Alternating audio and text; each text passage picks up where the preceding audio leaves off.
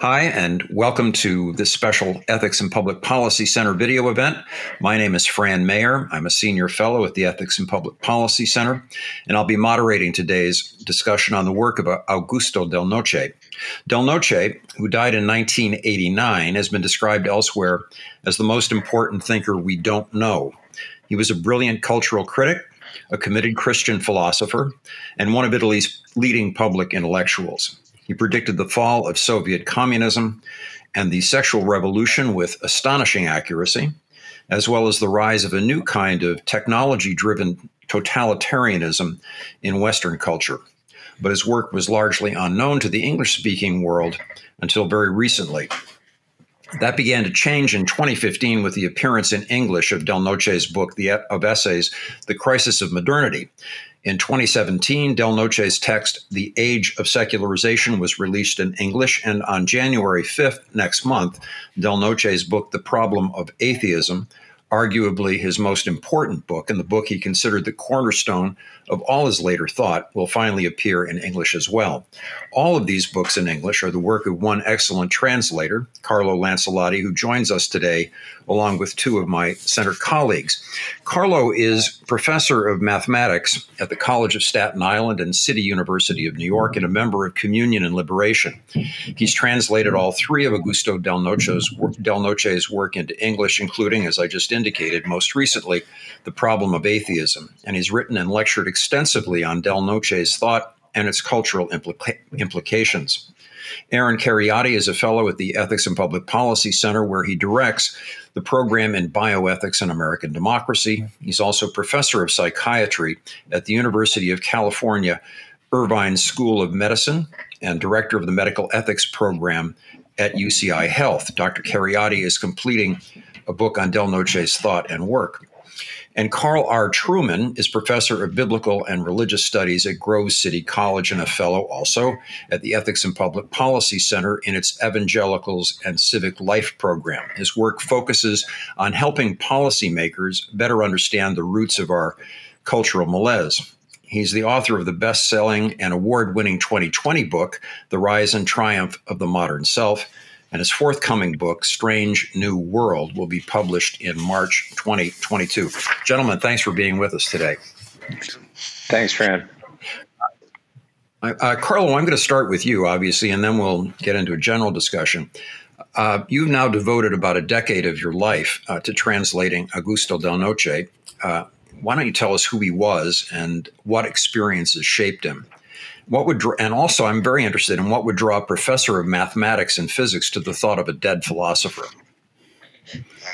Thank you very much, first of all, for the invitation. Yes, Del Noce was, by all universal reckoning, the leading Italian Catholic thinker of the second half of the 20th century. I think that's beyond dispute. He was, in a sense, a man from the generation after Maritain.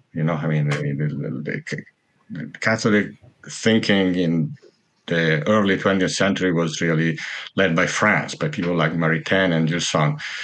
And kind of Del Noce picked up their baton after the war, and he did extensive work on Catholics in the modern world, essentially. Since I am Catholic, I'm in the modern world, I thought it would be kind of interesting. I always found him very interesting.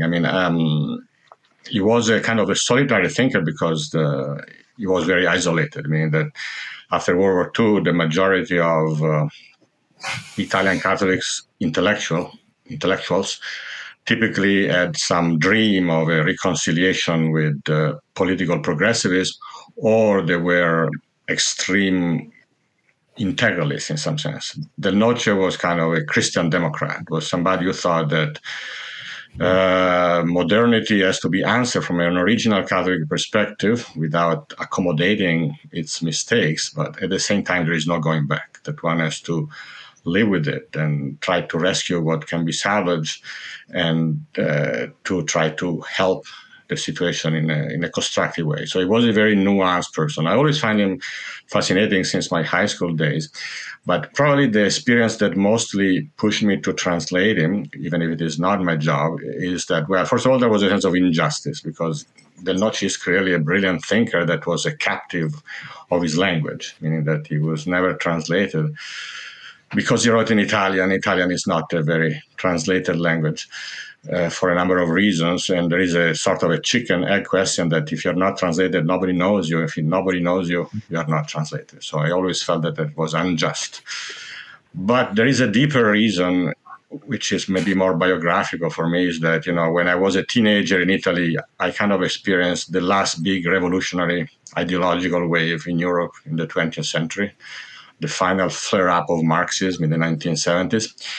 And then I thought it was over. And then I ended up living in the United States. And then in the 1990s, oh, look, there is another one coming, another ideological, semi-totalitarian or even totalitarian wave. And so suddenly Del Noce seemed very relevant. And so that confirmed my intuition that it would be good to translate him. Okay, so he's been dead 30 years. And this is a question for our other two folks who are with us today. Aaron and Carl, why is he important for you? I mean, what drew you to his thinking, and what exactly is it that is relevant and important for an American audience now? Carl, why don't you go? For me, the thing that hooked me to Del Noce was the essay, The Ascendance of Eroticism, published in the first volume that Carlo translated. I was stunned by a couple of things in that. One, I was deeply struck by his predictive powers relative to gay marriage and religious freedom. That seemed to me a striking connection to be making in the early 70s when nobody was even talking about gay marriage at that point. Secondly, I was fascinated by his identification of the problem on the left as becoming that of psychological repression rather than economic repression. My grandfather was a lifelong socialist, a trade union man. If I'd ever asked my granddad what oppression looked like, it would have come down to jobs and money. Mm-hmm. He was a man of the old left, and it was jobs and money. I was struck at Del Noce putting his finger on a problem, I think, in modern left-wing thinking that has left its fingerprints on everything, from the gender wars right the way through to the more explicit aspects of the sexual revolution. So those were the two things that I found incredibly helpful in Del Noce.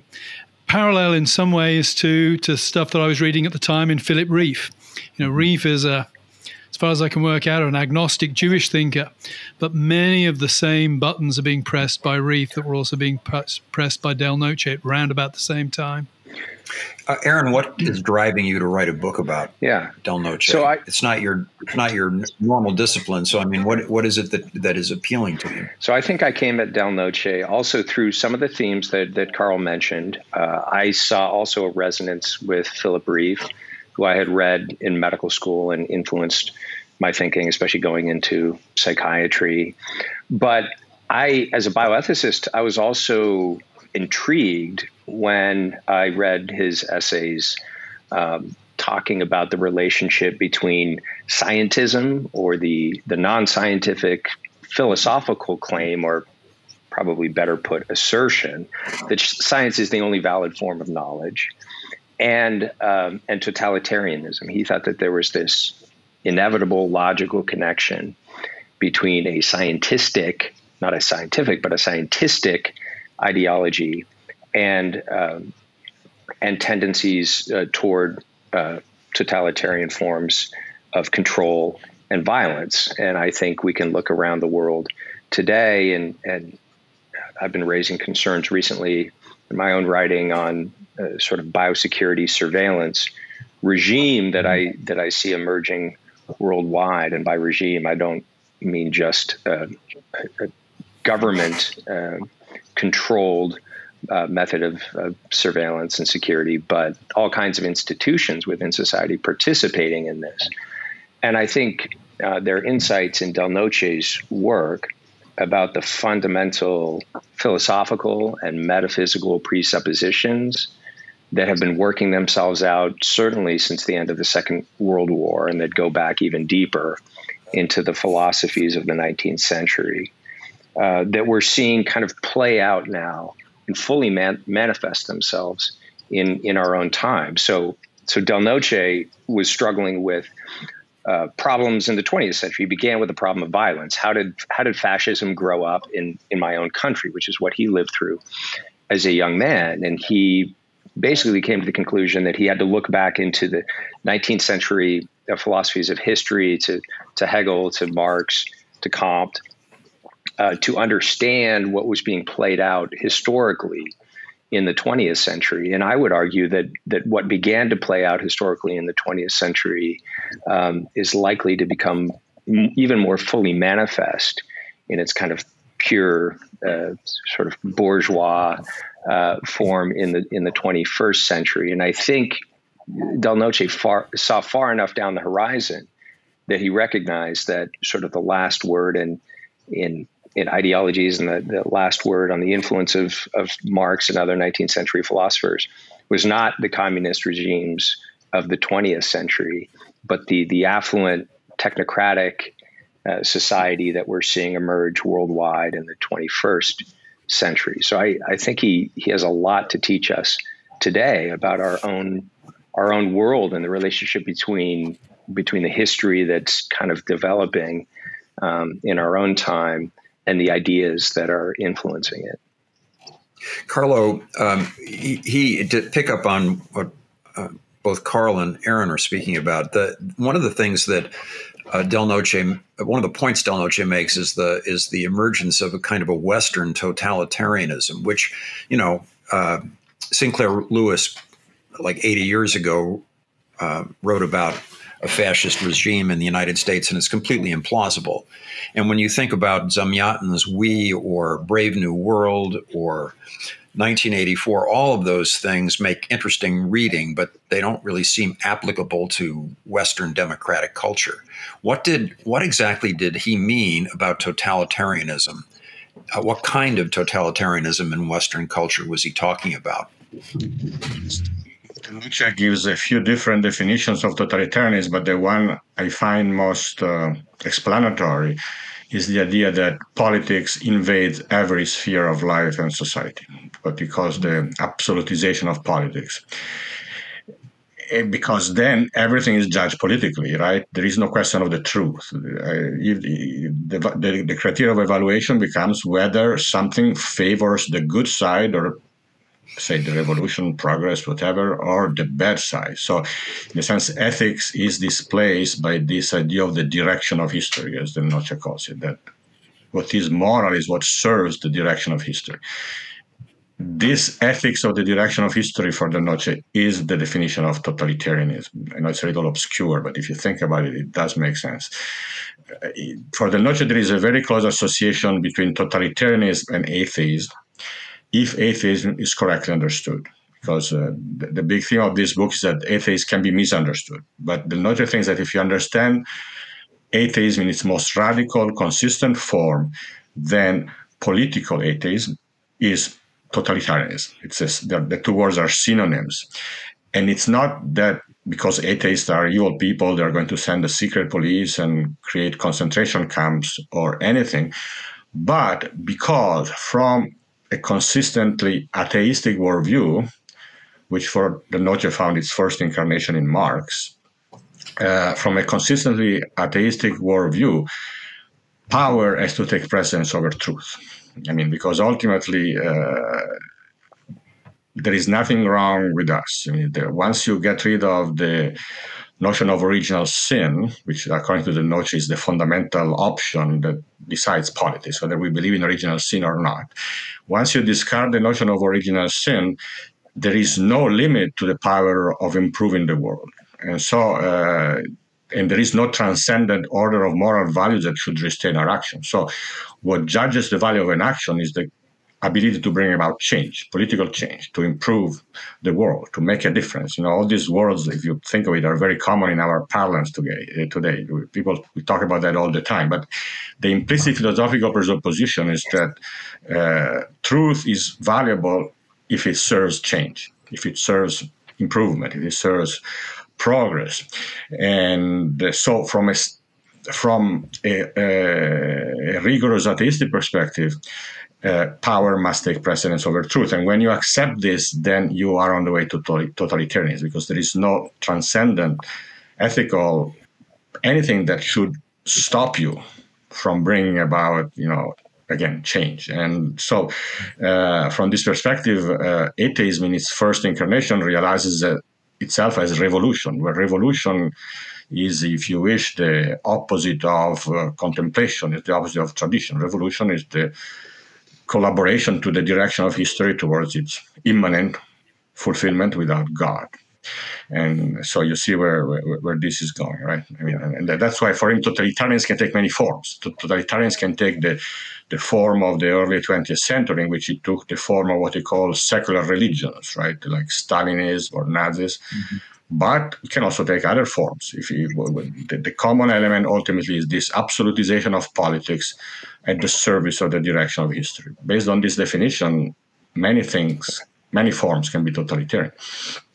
And Carl, you've got one of his essays. I think it's in his. It may be The Age of Secularization, is on Catholic progressivism, and he talks extensively about progressive Catholic thought and its undermining of Catholic orthodoxy. I'm wondering if you have a similar experience in the Reform and the Protestant tradition. I mean, how are you internalizing and digesting what Del Noce says in his work from a Protestant perspective? Yeah, it's hard to compare Protestantism to Catholicism because it's so diverse. Mm-hmm. Our progressives tend to be in other denominations to the one that I belong to, so it's difficult to sort of compare directly. But I would say progressive Protestantism, even as it's emerging now in conservative circles, is increasingly wedded to two things. One, I think an immanent view of what salvation is. It's this worldly. And secondly, increasingly committed to therapeutic ideals. That the old proclamation of sin, hellfire, damnation, the sort of the characteristic of the evangelical revivalist, that's very passé now.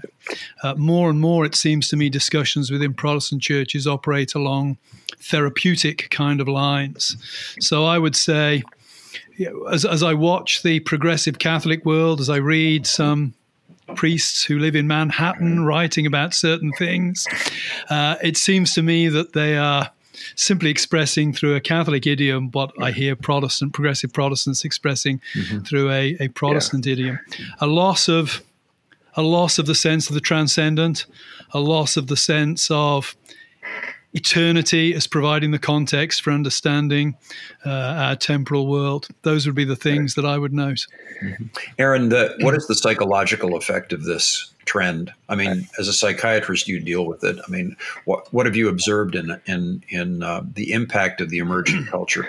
Sure. Well, there's certainly a loss of a sense of meaning, a sense of transcendent meaning, which has been alluded to already, but also the sense that everything in my life is instrumentalized. It's either instrumentally useful to increase my material, biological sense of well-being or vitality, right? Which is the characteristic kind of criteria in the society of well-being that Del Noce described, where he said even religion itself can become a kind of vitalizing drug. I mean, it's seen in the very same terms as something that I can take if it suits me, and if it gives me a certain sort of therapeutically induced feeling of well-being or vitality, then I will make use of it. And Del Noce considered this to be, in a sense, the highest form of blasphemy, to instrumentalize truth, goodness, beauty, and ultimately God in this way is basically turning the classical understanding of these things upside down on its head. And of course, for many people, religion will not give them that vitalizing sense, in which case it's discarded as useless, and the question of its truth never really arises. And this is something that Del Noce noticed, that again he traced back to Marx, that for for Marx, atheism was a postulate. It was a starting assumption going back to the idea that if I'm dependent on God, I can't really be free. So Marx started from this notion that any form of dependence will involve kind of subservience to a worldly lord or to God. And so if man is going to be free, then he needs to radically reject any form of dependence. So atheism was taken as the cornerstone, the starting point. It wasn't argued for directly. Instead, what Marx said is if we arrange society in the right ways, then the whole question of God will disappear entirely, right? So the real threat to religious faith or religious belief today is not from the new atheists who are arguing that God does not exist, right? You can have a common starting point with people like that if you're a person of faith, because both of you think the question of God is important. It's one worth thinking about. It's one worth arguing about. It's one worth, maybe screaming about on Twitter, but it's an important question. Whereas with the contemporary forms of irreligion, the idea is that we arrange society in such a way that the question of God or meaning or purpose or truth never even arises in the first place. And I think, again, that's an element that Del Noce saw, that after sort of what he called the decomposition of Marxist ideas in the late 20th century, that aspect of Marxism still very much influences us, particularly in the West, even more so perhaps than it did in Russia, which was more explicit about looking to Marx's economic ideas or his ideas about a revolutionary movement, that this form of positive atheism, as Del Noce put it, is still very much with us today. And I think for people of faith and communities of faith, it's important to understand that in a sense, that's the real threat, that these questions never even arise in the first place. People don't feel the need to ask these questions because we've arranged our lives in such a way that we have ignored or suppressed them almost entirely. Carl, I want to get back to you. You were going to say something. I didn't mean to interrupt you. I was going to say, and technology, of course, tilts us this way, and that's something else that Del Noce spotted. I think technology shapes the way we imagine the world, and it allows us to imagine a world that has no transcendent significance. Before we get to the specifics of the problem of atheism, Carl, what I'm interested in is when you look at his body of work, what are the essays that you would recommend to people? Starting with the ones that made the most impact on you. You mentioned On the Ascendance of Eroticism, which is a terrific essay, but were there any other pieces in his body of work that were particularly impressive for you? Yeah, I think the latest volume that I've been digesting this last week since you kindly sent me the PDF, I think this is fascinating, particularly his interaction with Nietzsche and his seeing Nietzsche and Marx as kind of... I've always tended to see them ultimately as being on the same place, because I think this idea of negation and the idea of the transvaluation of all values, I think those are very close ideas. So I'm at the moment wrestling with what Del Noce is saying about the division between Marx and Nietzsche and processing that. But I think this latest book, to me, is the most fascinating of the three. Carlo, it may be the most fascinating of the three, but it's also the last one that you translated, even though it was his earliest work. Why did you work in that way? I mean, you translated his most recent, then his second most recent, and then his earliest work, which is actually, in his view, his most important work. Why did you approach the project that way? Which was to introduce non-strictly scholarly or technical philosophical audience to Del Noce, because I think Del Noce has an importance as a cultural critic that goes beyond the community of the professional philosophers. And so to do that, I tried to do a little bit of strategizing about what would be most helpful and easiest to understand. And I figured that the latest Del Noce, the last Del Noce, the Del Noce of the 70s and 80s, which was a critic of the society, which is already our society, essentially, would easily found a readership. Like as Carl mentioned, his prediction in 1970, there is nothing to be surprised about the idea of homosexual marriages.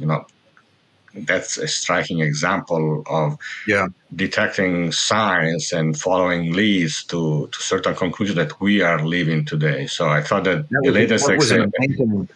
That was really an amazing part of his analysis. To see that so clearly, so early, was quite striking.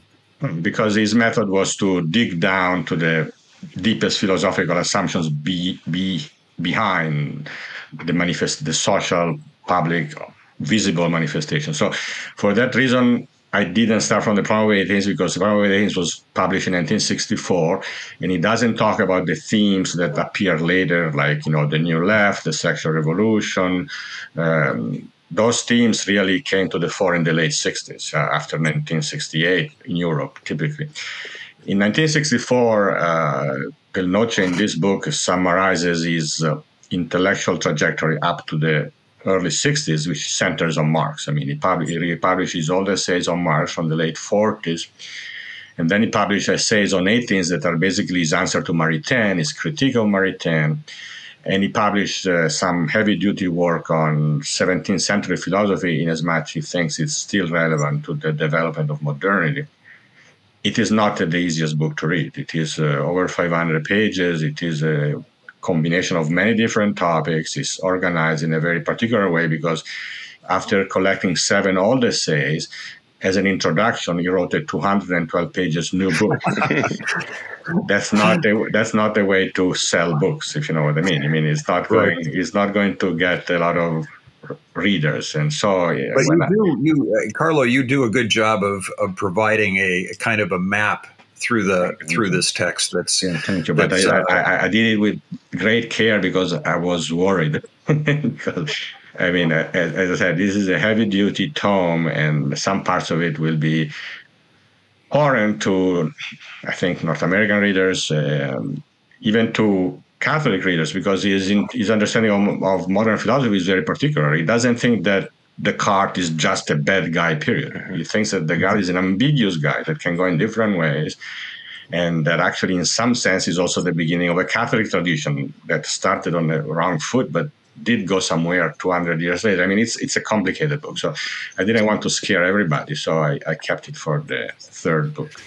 But you do regard it as you would agree with him that it's his most important book. To understand the trajectory of his thought, yes, because everything is, the premises of his philosophy are there. I mean, I should be careful about speaking of premises of his philosophy, because Del Noce was a historian of ideas. Mm-hmm. And he was a deep philosopher, but he never wrote his book of philosophy. There is no book in which he wrote my philosophy, right? I mean, you wouldn't find that even in Italian. His philosophy has to be, what's the word, glimpsed from his essays on the history of ideas. I mean, there is a whole industry in Italy of professors of philosophy who try to reconstruct what's Del Noce's philosophy, because he never wrote it down, if you know what I mean.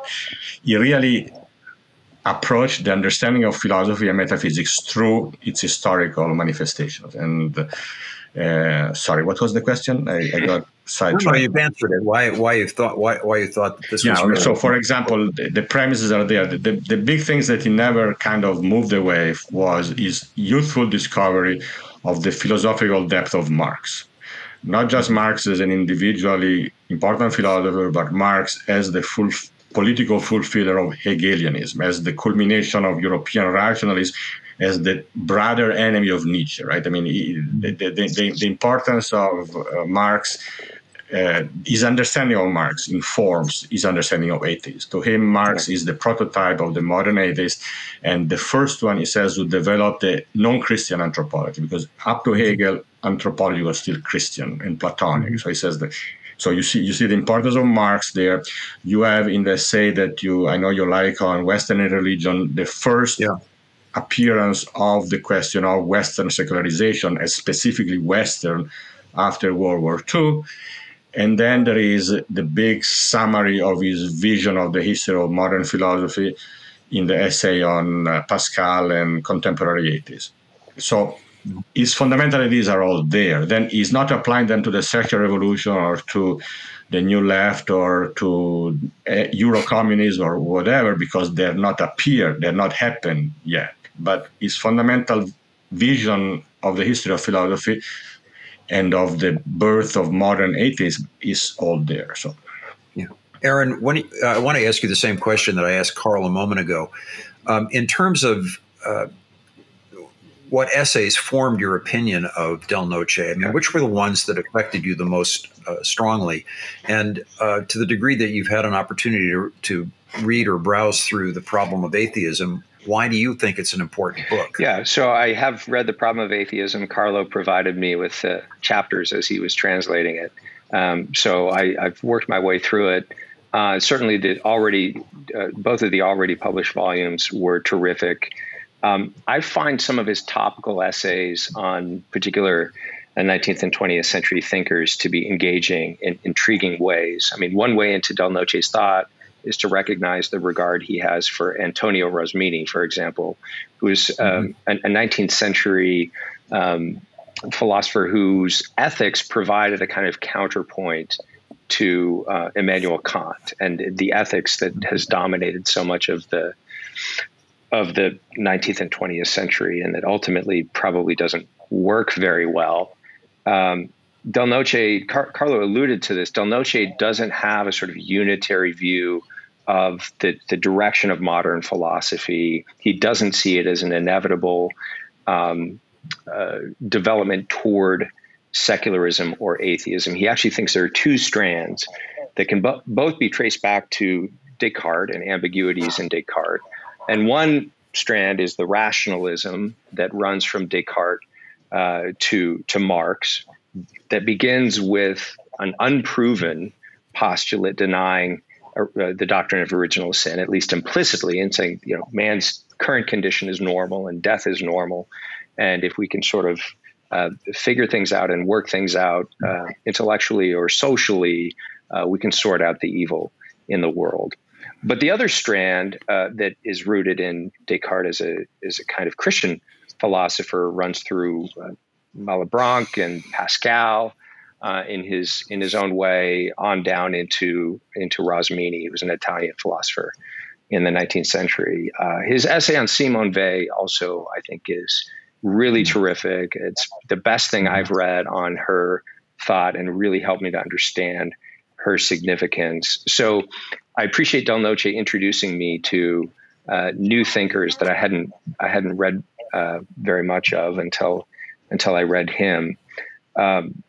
Those, in some sense, are sidelights to some of the main themes in his work, but they also give an interesting window into his own thought and some of the 19th and 20th century thinkers that he thought were significant in terms of their own deepening of and recovery of an older classical tradition that's eroded in the strand of philosophy that moves towards irreligion and atheism. Del Noce didn't think that our task was simply to go back to philosophers, whether it be Plato or Aquinas or whoever, who were closer to the mark, and memorize their formulations and put that in our back pocket as though we had the answers. He thought that any of these thinkers were tapping into a truth that transcends us and transcends any ability to formulate it perfectly. And so tradition for him was not the past. Tradition for him was, in a sense, the eternal, the vertical dimension that thinkers of the past had tapped into in their own way and applied to the problems of their own day. But we have different problems in our own day. And so Del Noce models for us what it means to think in relation to one's own time and to draw on thinkers of the past and to understand, especially the historical development of thought and the logical progression of ideas, but also to wrestle with problems in the contemporary world, drawing on tradition in his sense of the word, in order to try to do that. So he wasn't just a historian of thought. He was someone who was always moving back and forth between ideas and history, and wanting to understand how historical developments influenced ideas, but also how ideas influenced historical development. He didn't think that capital T truth was something that could be sort of definitively formulated in human language once and for all, and then we're done. It was this ongoing project of deepening and application that needs to be continued in every generation. Carlo, the two essays that struck me most in the Problem of Atheism were Political Theism and Atheism, and then notes on Western Irreligion. Two questions. Number one, why do you suppose he wrote those two essays? And in your opinion, what are the most important essays in the Problem of Atheism? Well, the one on irreligion is because in the early 60s, he must have noticed that something new was happening.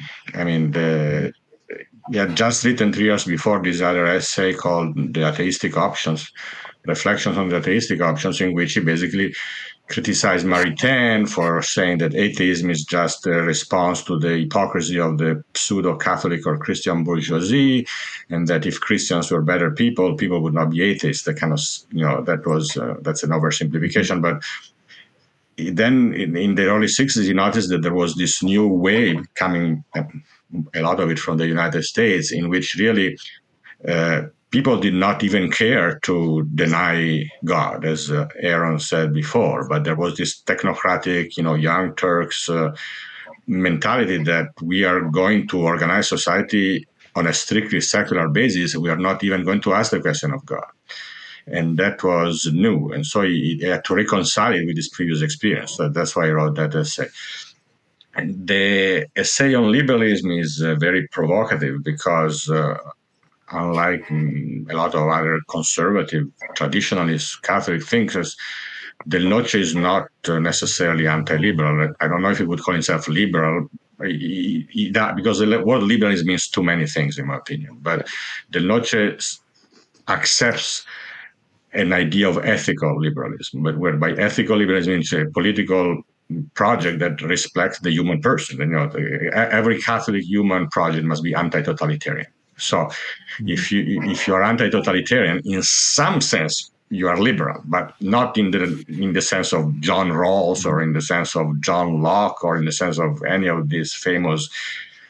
In the United States, liberalism has a very secular flavor. The word liberalism has very strong secular associations, not so much in continental Europe. So for Del Noce, there is a sense in which the question of liberalism is the question of anti-totalitarianism.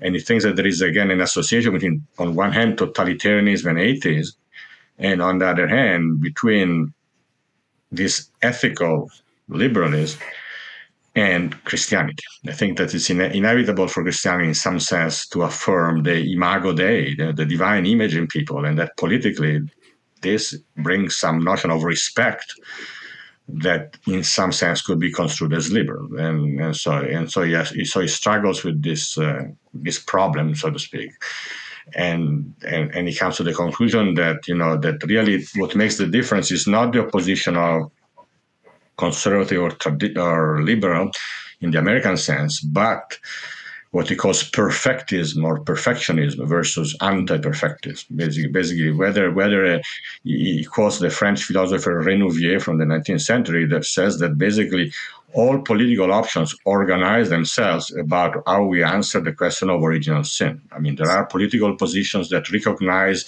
an intrinsic human limitation, and he calls them ethically liberal, non-perfectist.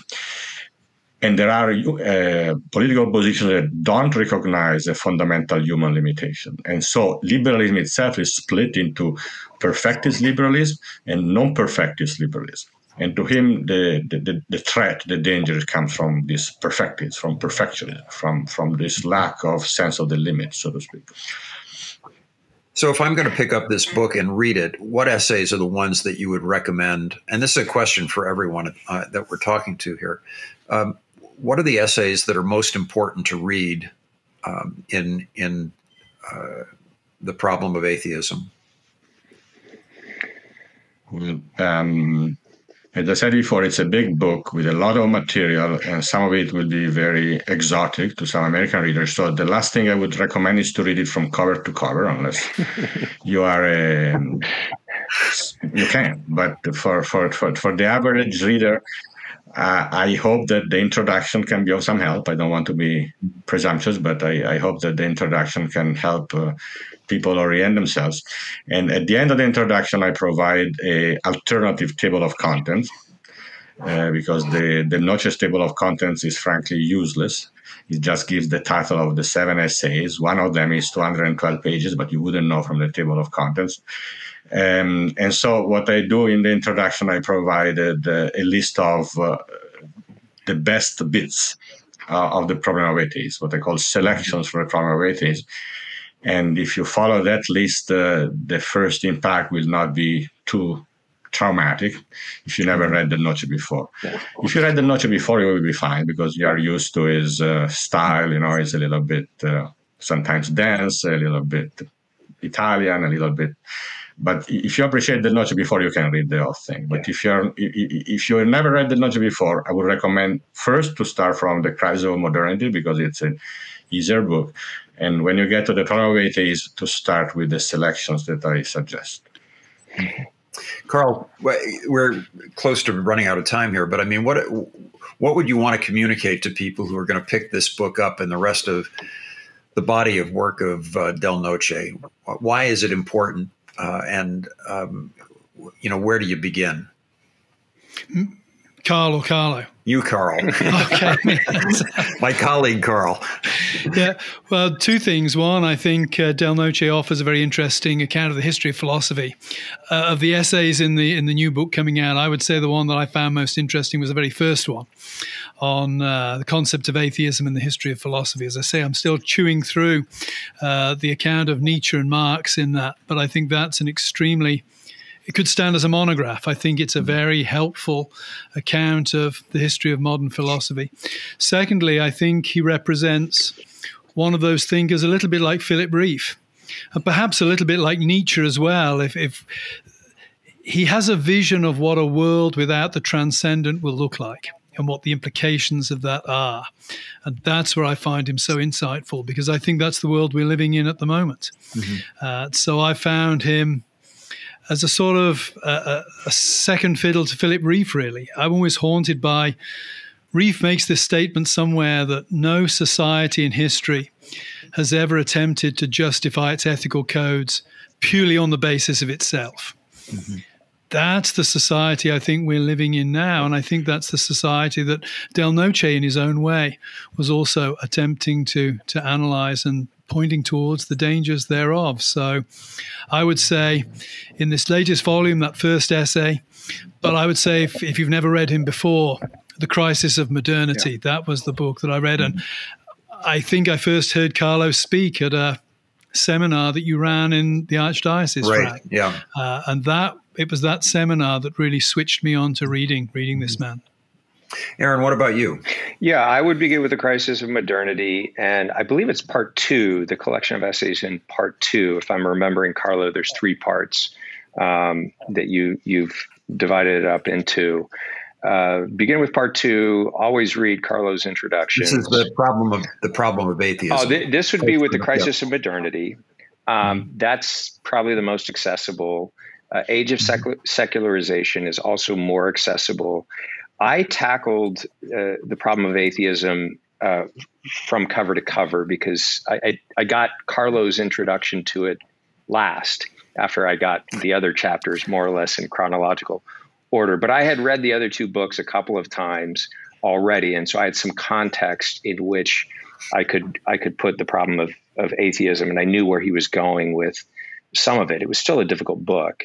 But if I were to go back and do the problem of atheism again for the first time, I would start with Carlo's recommendation at the end of his introduction, where he says, okay, read this section and then read this section of this chapter. And he sort of walks you through an abridged version and gives you a bit of a roadmap for that abridged version. I think I would do that abridged version first. And then you'd be ready to go back and tackle it cover to cover. This all probably sounds very daunting for our audience. I would encourage people just to dive in and start reading Del Noce, and it's going to take some work, but it'll start coming together after a while. So I don't want to scare people off too much, but acknowledging that, especially the Problem of Atheism, it would be a challenging book for a lot of American readers. I think is important. But Carlo's done a really good job giving you a roadmap through the book and the sections of the book that you might want to begin with.